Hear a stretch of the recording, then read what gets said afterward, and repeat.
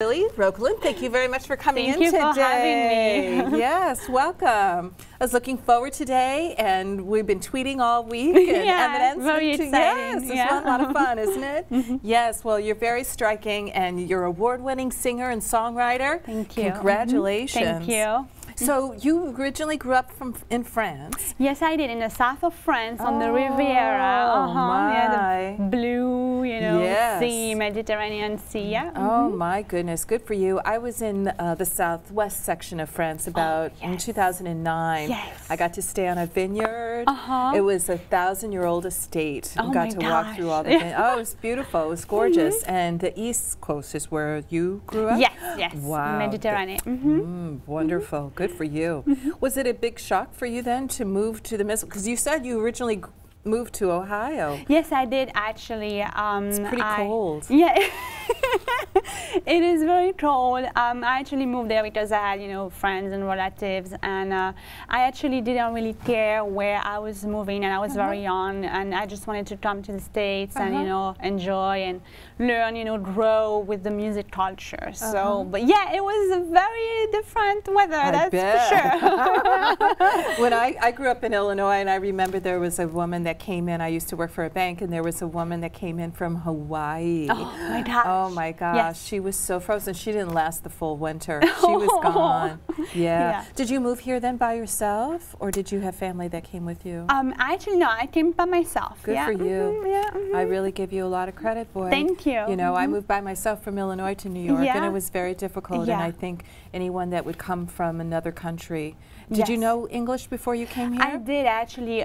We have a pretty good language level, in Europe, and I did learn English in school. I studied it for 3 or 4 years when I was in high school, and that was my first trip abroad was to Paris, and it was really great. C'est très bien. Yeah, and when I visited Switzerland a few years ago, all the signage was in French and German, and it was amazing on how it came back to me. I was able to read it. That's great. It's such a beautiful language. You got great memory. Yeah. And what else that was really fabulous? Yeah, so that really made my decision to move to a larger city, and I moved to New York City, which I'm celebrating actually my 33rd year. Yay! Yay! That's my favorite number. Congratulations! Happy anniversary! Yeah, I know. Unbelievable. And 33 years ago. And even though I'm only 33 forever. Exactly. You gave me a baby. So let's talk a little bit more about you. This is your first CD, right, Lili? Yes. This was my first EP as a solo artist, because before that I was with bands in Cleveland, and I had released like 2 different rock albums. That was my first EP that I released in New York when I moved here. Very good. Self-titled. It's got a music video on it. It's a little EP. It's good for you. Yeah, it was my. And you're an award-winning songwriter. Yeah. I received, for songwriting, I received a John Lennon Songwriting Contest honorable mention, actually. Good for you. So, yeah, very, very nice. And now you've also been in some indie films as well. Is that from which CD here? You have 3. So my music, actually, on the latest one, I haven't had yet any major placements. But on the first 2, this is the latest. This is a beautiful song. On the first 2, I had some of my songs on Lifetime TV, on the Dance Moms show. I got 3 songs that we used for choreographies, and then also I had a song on an indie movie called Attack of La Niña. It's like an extreme ski. Oh my! But that was great. That brought a lot of attention because they actually tour with the movie, and then everybody bought the soundtrack and all that. So yeah, that was a lot of fun.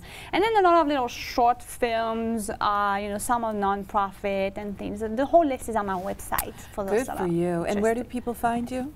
What's the name of your website? It's liliroquelin.com. Roquelin's very pretty. Very pretty name.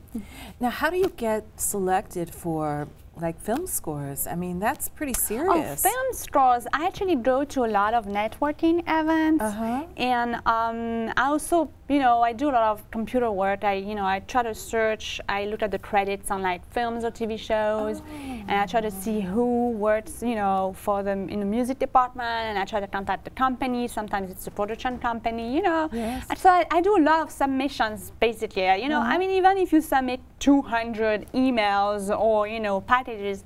And if you get 10 placements, it's still, the placements are really big. When you get one, it's always huge exposure. So it's really worth it. Yes, and that's how you found me. Yeah, that's how I found you. Yes. Exactly. And we know Pete Vogel, yes, you know, so exactly. big shout to Pete Vogel from The Bitter End. Yeah.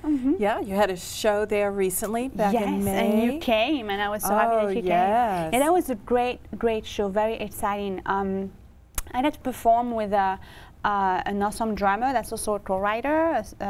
We wrote a couple songs together. His name is Sam Strozeri.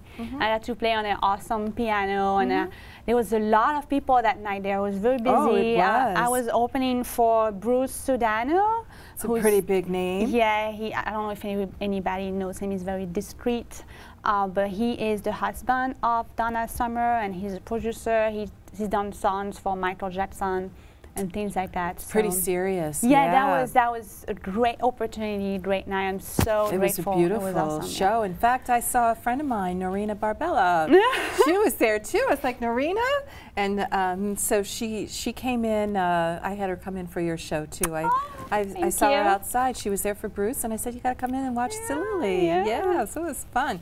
Bruce is a very serious cat, you know. Oh my God. The late Donna Summer, boy, she was a big disco queen in the 70s, and you know, she's a big idol of so many people, and he was the backbone behind her. He did write some of the songs, and I mean, his performance was amazing. So I was just so honored and grateful to perform before him. Yes. It was that well. Wow, that's pretty serious. And he's written for Michael Jackson, the late Michael Jackson.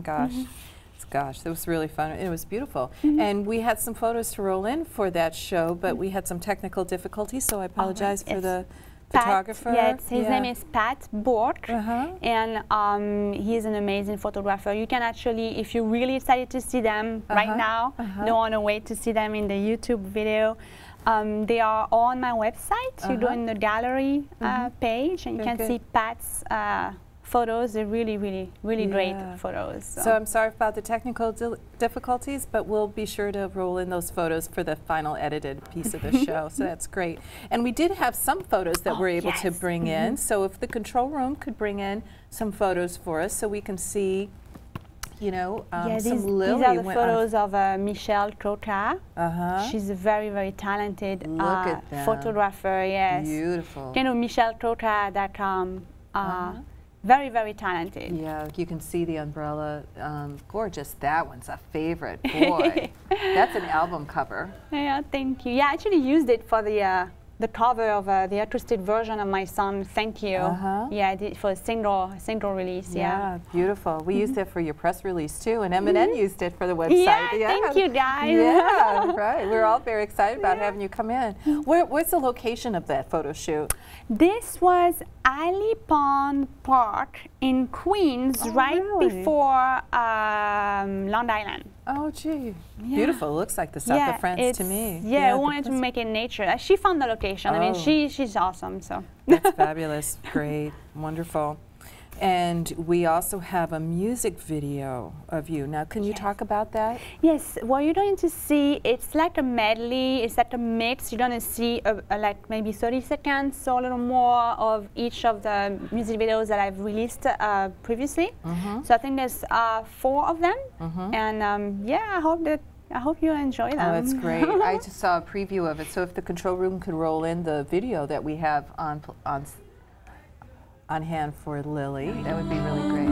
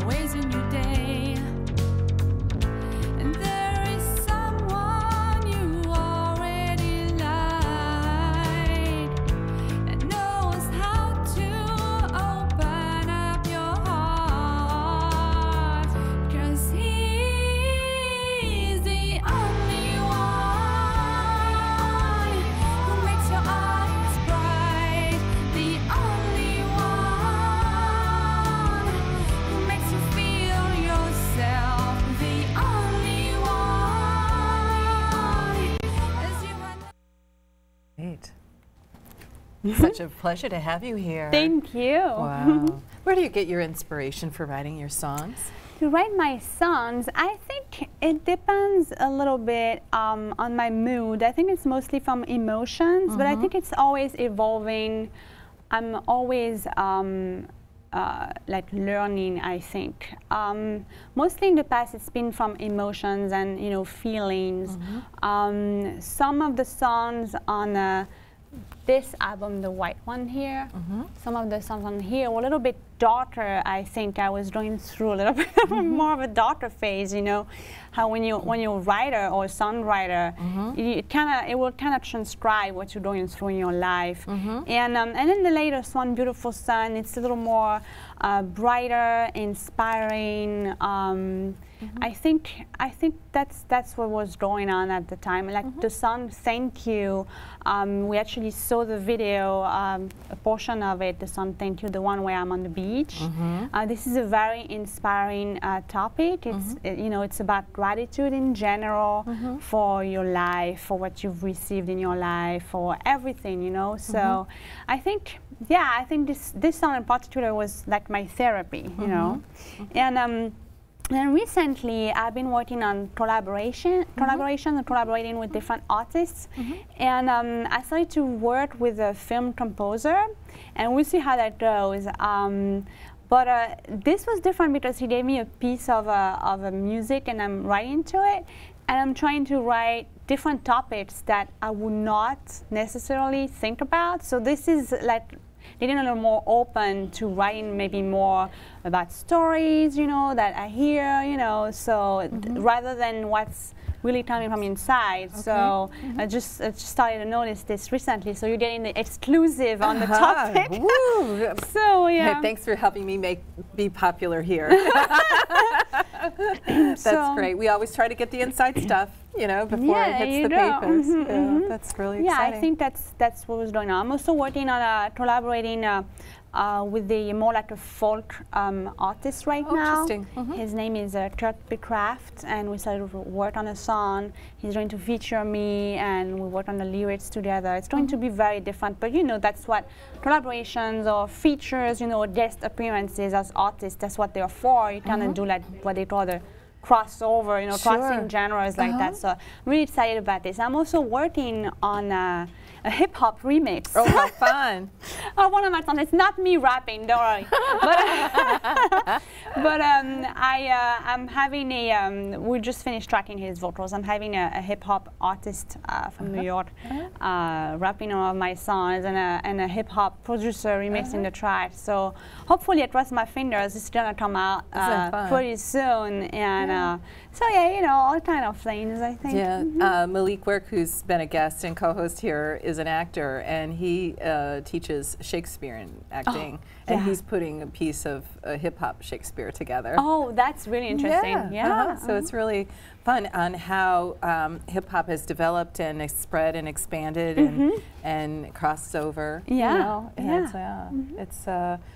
It's really interesting to see how, because I saw it when it first started, when I first moved to New York, and I didn't quite understand it. It seemed like a very hard inner city type of music. Very closed up. Yeah, and kind of angry, and it's matured, and it's interesting to see on how it flows and gets influenced in so many other. I think as a songwriter, you tend to appreciate rappers that write beautiful lyrics because it's a lot of poetry in the end. I mean, as long as it's not like too much like cursing and stuff like that. But I really appreciate the poetry in some really talented rappers. I understand it, and I get it. So yeah, it's really cool. So I'm excited about this. I hope you like that when it comes out. Yes, I bet. And I think they do even hip-hop country, Yeah, that's true. There's a client I have who's an attorney, and he likes writing poetry, but he hit it, that passion, because he said it wasn't cool, to be an attorney and be a poetry writer. But it's a little more accepted now, and it's great. It's a great art, and it helps learn. I'm not very good with, English. I try very hard. I'm a numbers person, and writing, I think, is such a skill, and then to memorize all of it, Thank but you. I think you should do hip hop too. I don't know about that. I'll try it too. Yeah. I'll try it if you try it. So you have a new video that's coming up too. Yeah, so I hope you enjoyed the little clips that you saw. Yes, I sure did. So in what you saw, we had locations. in that order, we had Should You Get Mad, I Saw You, Thank You, and The Only One. Should You Get Mad and Thank You were both directed by an awesome video director. He's French. His name is Arnaud Muller. And I Saw You was directed by Matt Murphy. We won 2 awards for this one in indie film festivals. Great for you. And then well, Thank You was featured on a bunch of inspirational type of blogs, you know, and blogs about, that talk about values, the gratitude, or even law of attraction type of blogs. And that was really cool because they have a big following in this type of topic, So that was great to get exposed to that. And The Only One this summer is getting screened at 3 film festivals. That's exciting. One is called, it's in Rahway International Film Festival. The other one is Trenton. This is also in New Jersey. And the last one is in Hudson, Ohio. It's called, it's the 19th Indie Gathering International Film Festival. And I won the award of Best Pop Music Video. That's awesome. I just heard this this past week, so you're getting exclusive again. Oh, wow. There you go. That's really exciting. And these are all because you've done research and tried to submit? Film festivals. Good for you. Yeah, you just, and this is also a wonderful. nice way to get exposed to film directors that need music for their, for their stuff, or that want to do documentaries, or, I think, I really like the film industry now. I'm not an actress, so I probably will never be. Well, you never know. I don't know. I never guessed that I would be taking improv comedy lessons. Yeah, I don't know. I'm going to say just not right now. But I think it's a little, But, I think this is great. And like you said, I am working on a new music video. It's for my song Like a Feather, which is on this this record. It's track 1 on my latest album here. It's called Beautiful Sun. So it's called Like a Feather, and we already started to do a few scenes. It's going to be very, very, very different. I'm having an artistic director working on it. I'm not saying anything of how it's going to be. I'm in it, but not as much as in the other videos, but I'm still in it, but it's different. So I'm not going to say too much. Are you leaving it totally up to the artistic director? Yeah. Oh, isn't that good? This is going to be really, really, I'm really, really excited to see some clips of it. And what we want to do with that, because it's going to be really, really artistic, we want to send it out to many, many film festivals for this one, even more than the others, and get screened, I don't know, like hopefully 50 film festivals. Good and for you. Get, her art and, my music, exposed and everything. And because of that, this does cost money. When you submit, there's an entry fee. Well, I was thinking about that. Yeah. So I have a fundraiser, and it's on GoFundMe.com, but it's actually, if you go to my website, it's my latest blog post, and you can see exactly the exclusives or the rewards that you can get when if you want to participate. You can donate anything, and you get really I don't know, one of the rewards is a handwritten recipe of a French plate, handwritten by my mom. So I put that in there. So for whoever wants to do that. So everybody who loves cooking. Yeah. So I'm inviting anyone, to support the arts and support independent artists, because this is where music comes from. Without us, there wouldn't be any music. Right. Major labels don't do anything anymore, so you have to support us. So that's right. I encourage anyone to support this fundraiser and any other independent artist fundraisers out there. Yeah, and I'm glad to be a participant, providing a platform for people to come through, and it's really exciting. Now, when you mentioned about your fundraiser, I asked if it was a Kickstarter program, but you said that you're using another program. I'm actually, and I recommend this site. I'm using GoFundMe.com. It's actually before Kickstarter. It's more popular because it has all kind of fundraisers. It's got the arts. It has for people who are in trouble. Or it has somebody that wants to go travel somewhere or do some nature discovery, you know. There's all kind of things on this site. So, and it's very open. You can pick the end date, pick, you know, like if ever you don't reach your goal, you still get what you've, now, is there a time frame for this? There's actually no time frame, so that's why I really like it. Yeah. Whenever I want to close it, I close it. I remember reading about a girl who ran up, I don't know, $20,000 of credit card debt, and she put up some kind of fundraiser, and she raised like $100,000. Yeah. How fabulous! She got to buy a house and a car and everything. Get out there. Vacation. That's wonderful. Well, good for you. I'm not familiar with that, but I think that's a really wonderful opportunity. And you said that people have had medical expenses that they can do that? Yeah, all kinds of things. I remember many years ago I worked in the art market, and there was an art dealer who got liver cancer. Oh my God. And because her insurance was less than a year's time, they didn't cover her, and no doctor would look at her unless there was $150,000 on the table. And one of the dealers did outreach to the artists, and people contributed paintings, and they got a lot of media coverage. And would you know that they raised $650,000 for her? Yeah, people are generous. You know, I think this is a great time to be now. I think, you know, we don't need banks anymore.